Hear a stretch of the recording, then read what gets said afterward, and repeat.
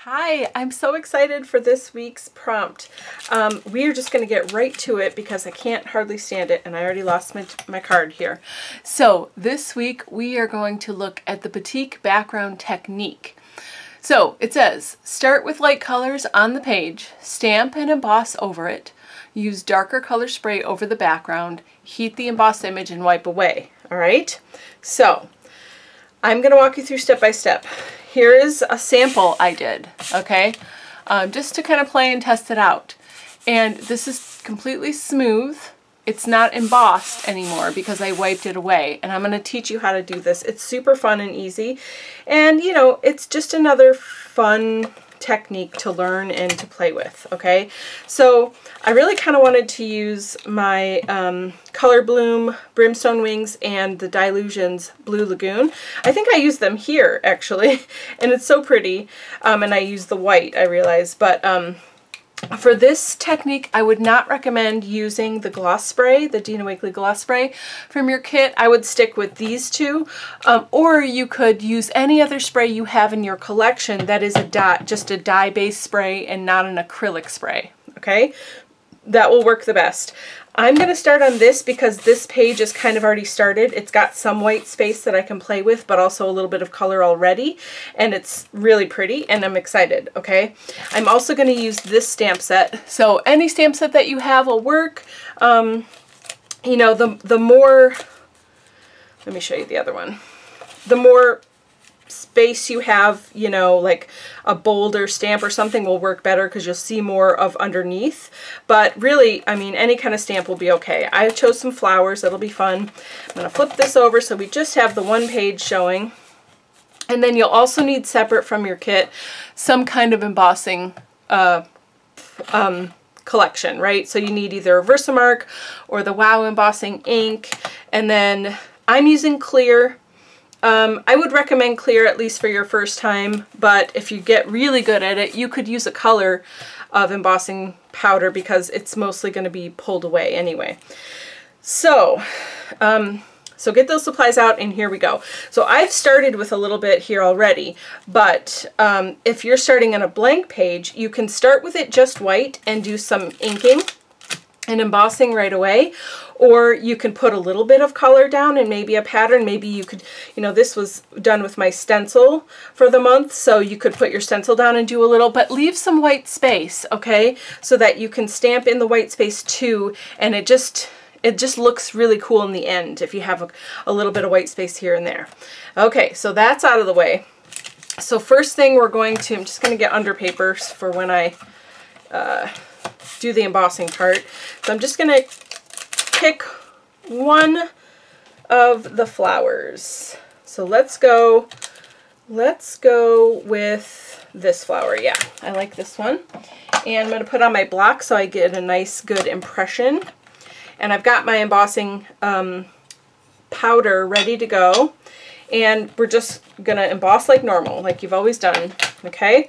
So I'm putting it deliberately in some white space, but also in some not so white spaces. And I'm leaving room because I'm going to do a second flower after, okay? So I'm just going to do 3, and you can't see where it is, so you kind of have to, unless you remember, or you do them one at a time, I suppose. You're going to kind of have to just put your embossing powder all over so you get good coverage, okay? It's going to be a little messy, but this is really fun, I promise. So I'm just going to let it fall, tap it a little bit, okay? So you can't see yet, but it's all going to work out, I promise. All right, so then put our embossing powder back. And remember, I'm using clear here, and I recommend that at least for your first time, use clear. Okay, now I'm going to heat this.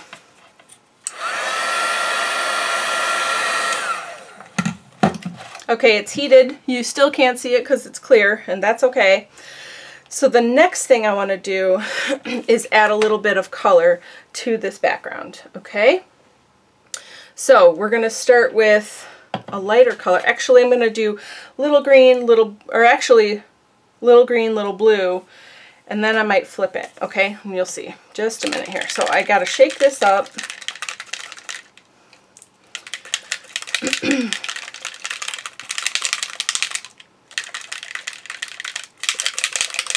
Okay, let's see what I want to do. All right, so we're gonna go here, just do that. I don't have to shake this one, making a mess. It's good times. Ooh, now the flowers are starting to show up, and this is an emboss resist, right? We all know and love that technique. Okay, so now I'm going to, now I'm going to use a paper towel and just pick up the extra. I'm going to do 2 here actually, okay? So we're just going to pick up the excess. We don't need to wait for it to dry or anything. We're good. We're still good. I'm going to wipe away this. Look at how pretty that is. Woo, I love it. Okay, try to stay kind of clean as we go here. Okay, next we're going to leave everything how it is and dry this real quick. That's so pretty. And do you see how I've got little dots here, if I bring it up close, from the paper towel? So that's an unexpected fun little texture there. Okay, so now I'm done with this stamp, all right? I want to put a different stamp up here. And let's go with, do I want another flower? I think I do actually. Let's go with the big flower. Hold on, let me see what my words are too. Okay, this is good. I just want flowers for right now. So we're gonna do this flower, and we're gonna fill in some of the, some of the gaps. Okay, so we'll go over here, nice big one. Get a nice good impression. I didn't do it. I always forget, don't I? But you might want to use your embossing buddy before you do this step, so that in case your background isn't fully dry, you're not going to get too much, you know, hanging over. It's okay if you do. It's going to look really cool, but if you want it to be nice and clean and, you know, a little bit neater. I want to go up in this corner, but this block is going to prevent me from doing that, so I'm just going to go rogue here, because that's what I do. There we go. I don't care if I get the full image. Okay, I think I'm good. I got 3 of those flowers. Do the same process again. All right. I kind of know generally where I went here. All right. And then we'll let this drop. Oh, yeah, that's pretty. Ooh, I'm excited. It's going to be good, you guys. Okay. Excuse me. All right, so this is the last time we're doing embossing powder. So after this, you can put this stuff away, okay? All right, put that off to the side. We'll deal with it later.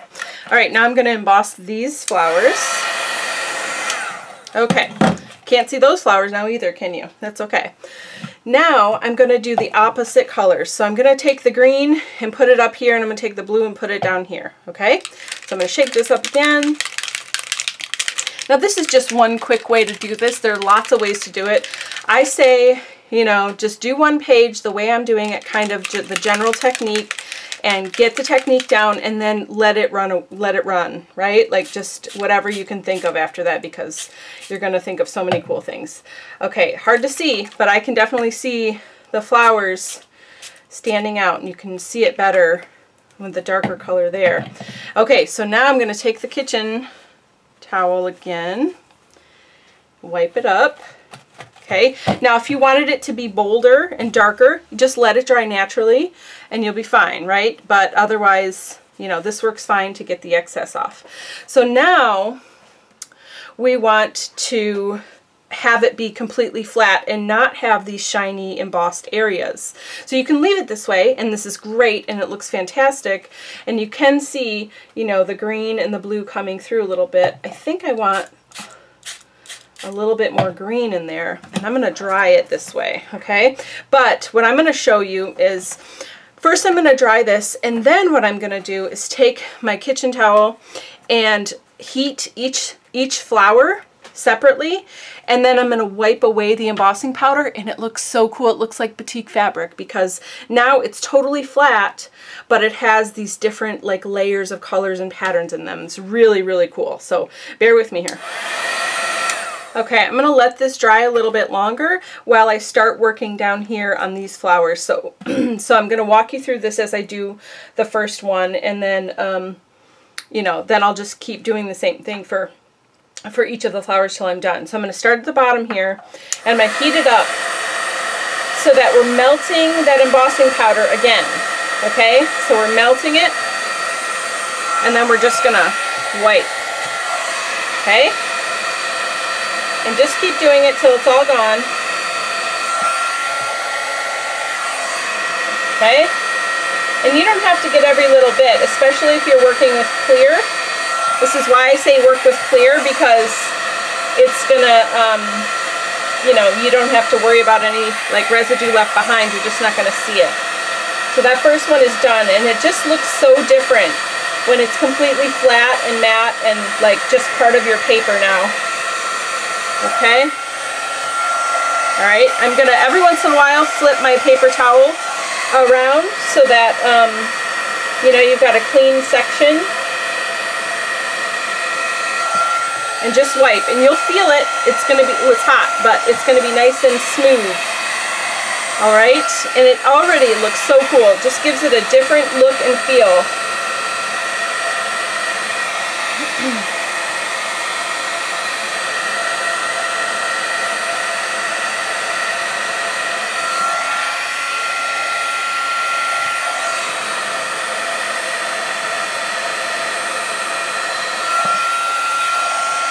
Okay, I'm going up here.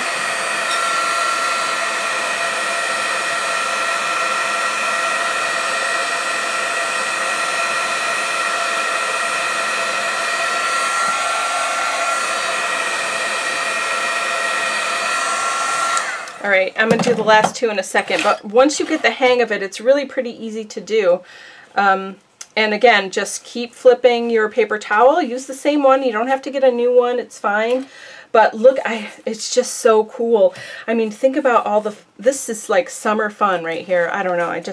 I'm just in love with this technique. Let me finish these last two.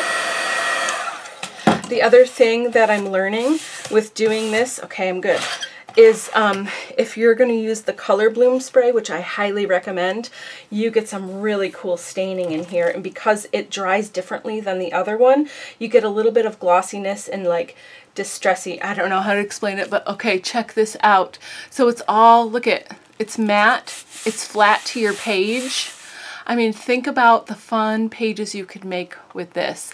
And you know, this is in our journal, but I want you to think about this outside of the journal as well. What if you took regular, this is watercolor paper, obviously, right? But so you could use sheets of watercolor, or just, you could try it on regular cardstock. I would say make sure the cardstock is good to work with the spray, because you want to use the spray on here and you want it to be able to move around a little bit. So watercolor paper might be better, might be the best choice, but experiment. You never know. And then you can do this. I mean, this kind of almost reminds me of a gel print, you know, where it's just sort of random, and you try different color combinations. You could do like light blues and dark blues, you know, like you could make it monochromatic. You could do so many things, and then you could even cut this up and use it in another layout somewhere else. You know what I mean? So anyway, I love this technique. I think it's so fun, and it's really easy actually, and people are going to be like, wait a minute, how did you do that? So cool. It's it might, I don't know if it's coming across as well in the screen, you know, here on the video, but I'm telling you, when you do this for yourself, I think you're going to be in love with it. It's just so much fun. So all right, I'm going to add a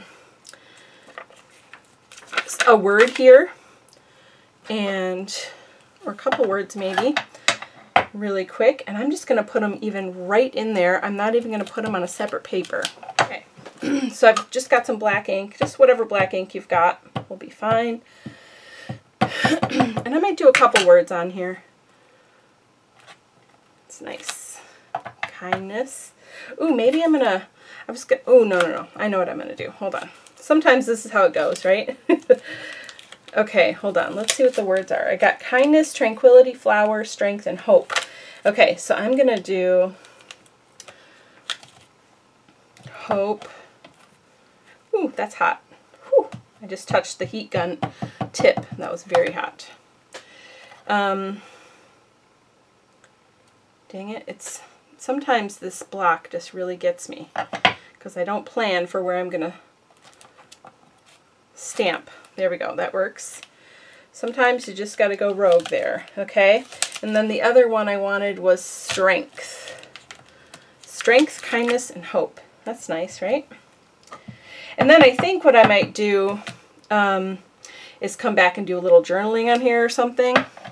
Yeah, I love that. I think this looks fantastic. If you really wanted to also, if you did something like this, you know, you could add little sequins in the flowers or whatever looks good for you. Definitely, I think I want to do some journaling or at least some doodling around here. That'll be another day. You know, I do my doodles later so I don't wreck my pens. But anyway, I hope you like this technique. It's super fun. I can't wait to see what you do with it. Great. Have a great day.